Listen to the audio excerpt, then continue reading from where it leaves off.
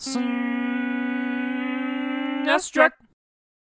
Hey, thanks to Ralph from my Patreon page for requesting this one. When people think of Strider, they're likely to first think of the Sega Genesis port of the arcade game, which is considered one of the best arcade-to-home console ports ever made. The arcade was originally developed by Capcom, and to this day, it's incredible, and if you ever get a chance to play it on the MAME emulator, you gotta do it. It's fast, chaotic, and exhilarating. Sega took the opportunity to refit the game themselves for the Genesis back in 1990, and the results were spectacular. The game was exactly what the Genesis needed to compete with the NES back then. And not just the NES in general, but the Nintendo version of Strider, which was released the year previous. See, this is where things get weird. The original arcade game was released by Capcom in January 1989. Then a few months later, they released Strider for NES, only it's not a port, it's a completely different game, starring the same characters and featuring similar gameplay mechanics. The original Strider is an action platformer where you hack and slash your way through all sorts of mayhem, but the NES Strider is kind of an action-adventure style game with some RPG elements.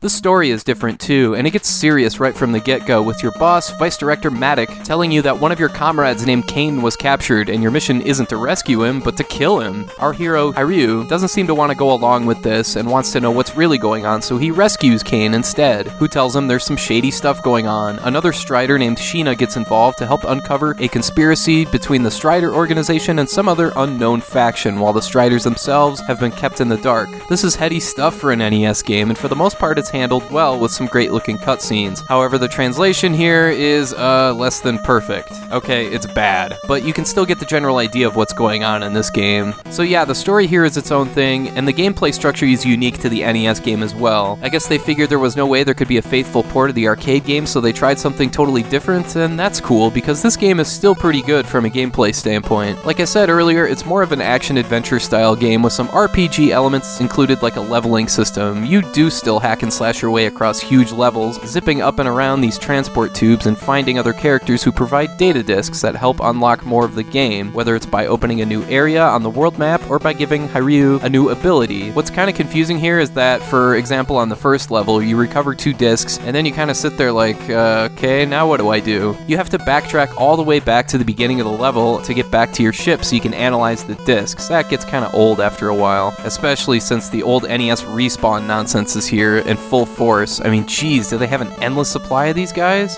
Anyway, you level up by completing missions that consist of retrieving items, destroying machines, and capturing enemies, and everything builds from there. The more you level up, the more new abilities you obtain, which means you can revisit previous levels and discover hidden areas you couldn't reach before. That's the big appeal of Strider for NES. It's more of a non-linear exploration-based game. The missions and the clue-based structure here kind of remind me of a game like Power Blade more than anything else. If you're looking for the same kind of crazy frenetic ninja action you get in the Genesis version of Strider, you won't find it here. Sure, the gameplay is good enough, but it's really glitchy, and that's this game's biggest flaw. Simply jumping from these slanted areas can be a big pain in the ass sometimes, and the wall jump power-up, once you obtain it, can really be problematic. I should also mention quickly that there is a password system here, but if you die, you're kicked back to the main menu. One major strength the NES version of Strider has, however, is the music. One thing Capcom might have done better than any other developer back in the 80s and 90s is game soundtracks. From the Mega Man series to all the Disney games to stuff like Gargoyle's Quest 2. Not only does Strider live up to that standard, but the music here doesn't sound like any other NES game. It totally stands out as one of the better NES soundtracks out there.